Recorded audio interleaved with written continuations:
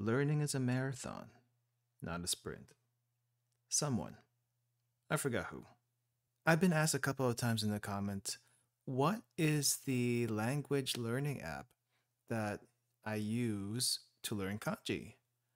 And the answer to that is simply wanikani.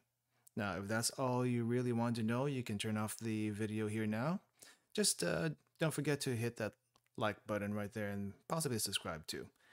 But if what you really want to know is how is wanikani or what is wanikani, then stick around for a little bit and I'll explain that. Wanikani is a Japanese kanji learning site made by Tofugu, which also has a lot of other Japanese learning resources. So there's a couple of ways to learn kanji. One way is to learn the words associated with kanji and practicing those over and over. Now, that might work for some people, but the problem with that is that there are over 2,000 kanji to learn, and that's quite a bit. On top of that, multiple kanji are shared between words and are homophones, which can make things confusing really quickly. So, a more efficient way to learn is by studying the smaller parts of the kanji, called radicals. Learning the simpler radicals and kanji first, before the more complicated looking ones, is probably the better way to go. This is what wanikani does. It divides its materials in 60 levels, which teaches over 2,000 kanji and over 6,500 vocabulary words commonly used in Japan today. SRS stands for Space Repetition System. Basically how this works is, after you learn something, time passes before you're given a review. If you get the kanji right during the review, it'll take a little bit longer for that kanji to show up again in another review. The more times you get the kanji right, the longer and longer it'll take for it to show up again. That might sound counterintuitive if you're used to repeating the same thing over and over again in a short amount of time, which does work, but you're likely to burn out faster. What the SRS system does is it trains your long-term memory to remember what you learned. So basically, if you get something wrong now, the review will come sooner. And if you get something right, it'll show up again just before, statistically speaking, you will probably forget that kanji. You always have the option to review what you learned at any time, but it won't count towards unlocking more kanji. You unlock more kanji to learn when you can consistently get them right during a review. The good thing about this is that you're not likely to be overwhelmed when you're first starting out and can learn a little bit of kanji at a time. While waiting might not be for everyone, it does give you something to look forward to when you're doing other things.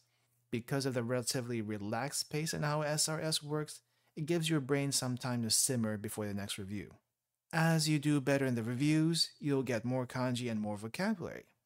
While studying, you can add notes to each kanji to help you remember them and synonyms to fill in the holes that wanikani might have. Basically, wanikani has set definitions for each kanji, but it's not exactly comprehensive. So if you know another way to say the same thing, type it in.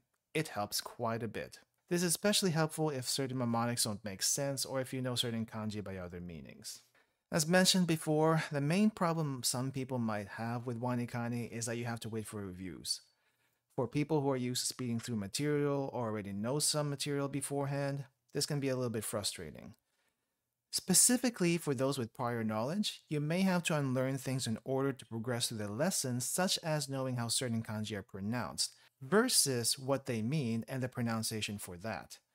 One particularly annoying thing for me personally is losing marks for spelling and typos. I get it. Spelling by how it sounds is important, but I feel they could remind you of weird little things such as vowel elongations and double consonants, before they mark you wrong.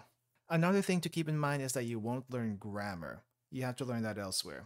One huge hurdle for people, though, is the cost of the program after the first 3 levels. It's not cheap, but it's cheaper than classes and fairly effective if you stick with the program. For me, wanikani has been a fairly good experience overall.